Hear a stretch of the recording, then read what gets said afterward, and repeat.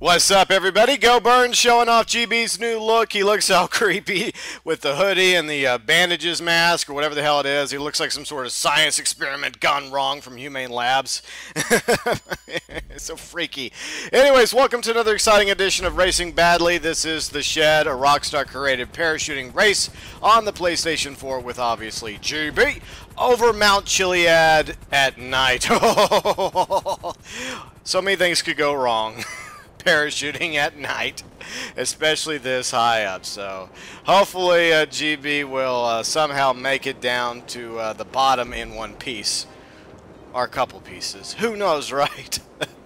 Anyways, Racing Badly does air 3 days a week, Tuesdays, Thursdays, and Saturdays, but I have other content as well, 7 days a week.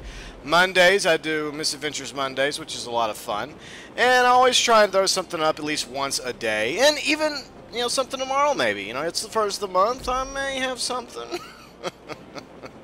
Stay tuned, right? Alright, so currently got 75 points. GB is doing an outstanding job here. 90 points and 105 points.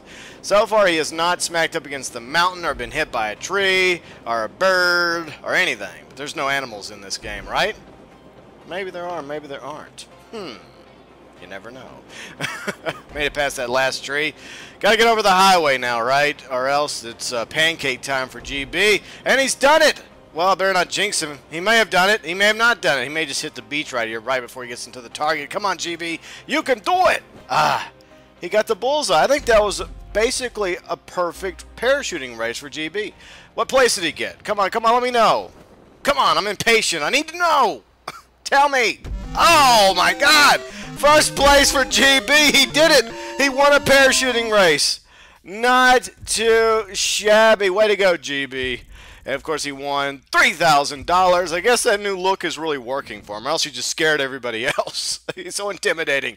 Congratulations to the one and only GB, the winner, representing the Crow Club.